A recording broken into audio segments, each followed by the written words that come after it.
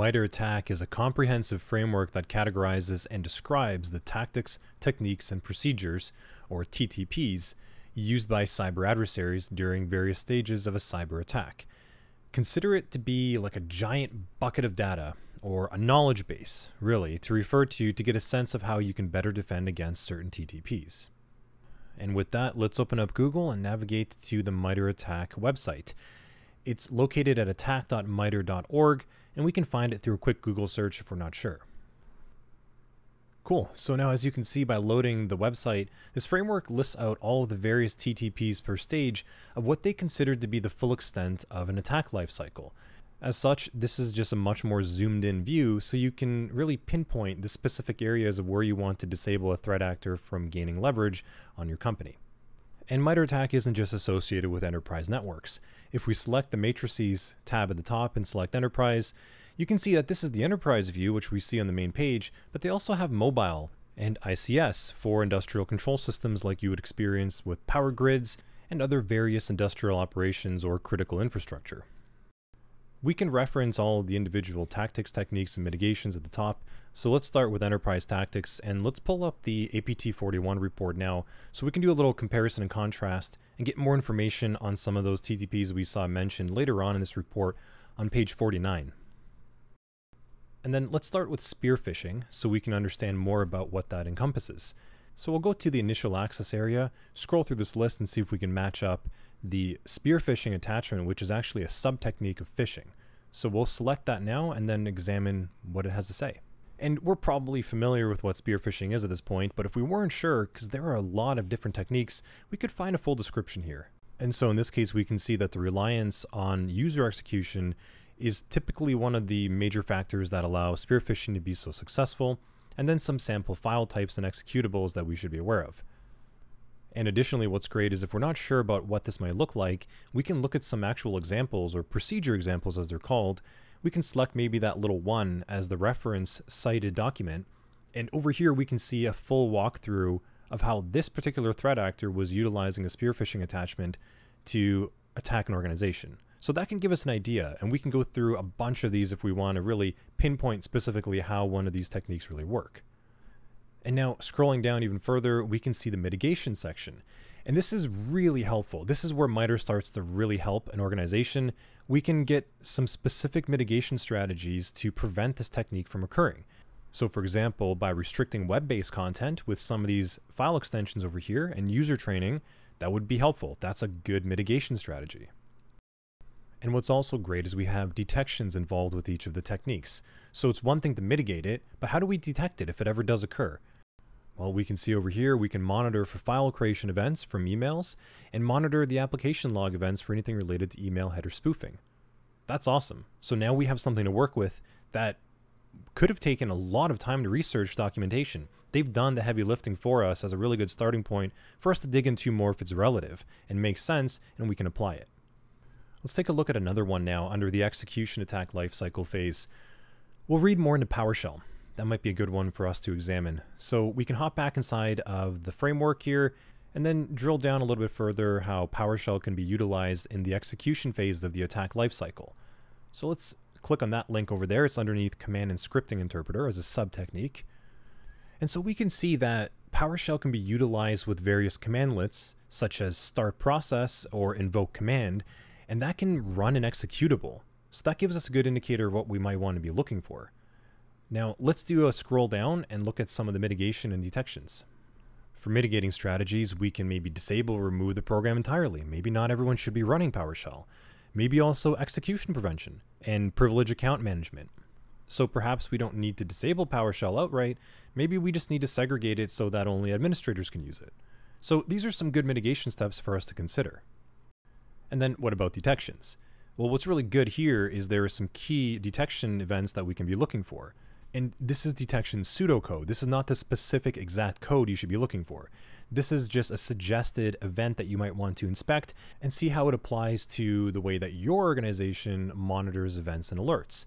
Sort of like how we were using ELK to perform log analytics.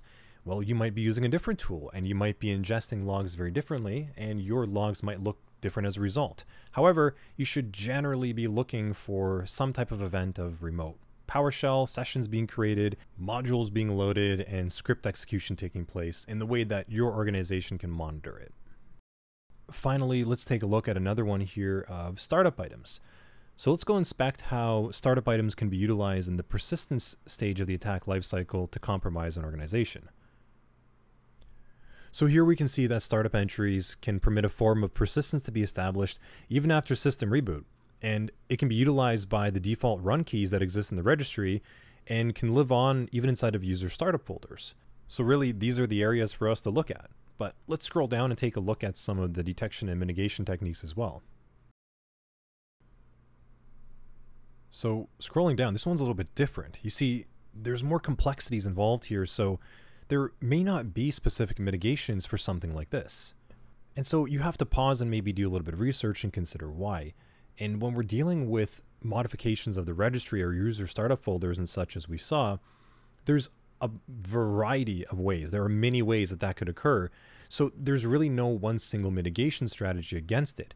However, the detection is a different story, because what we can't mitigate, we can detect and respond to. So in this case, we can see process creation as a detection strategy. And if that's the case, if something is targeting those areas within process creation, that's what we need to be looking out for. Or if we see something modifying the Windows registry for a key creation, key value pairs changing, again, we need to monitor and detect for those. So you can see, right, this is a really powerful knowledge base. It's got just about everything we need to get an understanding. So now let's look at one more thing that MITRE ATT&CK offers, and it's called the Navigator.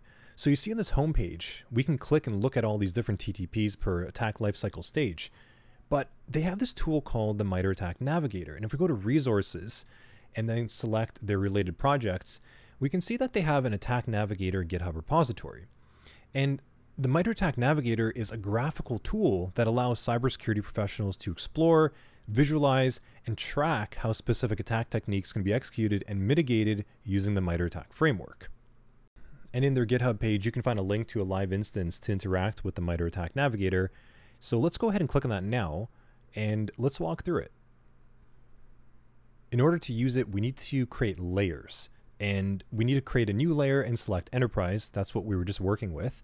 And once we do, you can see that it'll open up that same view that we had in the main web page. Except this time, we can go and click on these individual TTPs and then provide some color coding for them to get a visual mapping about what we need to focus our resources on. So let's go and give spear phishing a color over here. Choose anything you'd like. I'm just gonna go with yellow. So now we can get a visual that, yes, we need to focus on phishing, spear phishing attachments, because that's a play by APT41 for initial access. And let's do the same with what we did for PowerShell and also startup entries, and then take a look and see what that looks like. And I'm just going to speed up the recording a little bit right here. Feel free to pause and take your time with this and click on the little bucket at the top right and select what you prefer. Now, this is helpful. We have a good visual, but we can do even more. Remember, MITRE ATT&CK is a big knowledge base.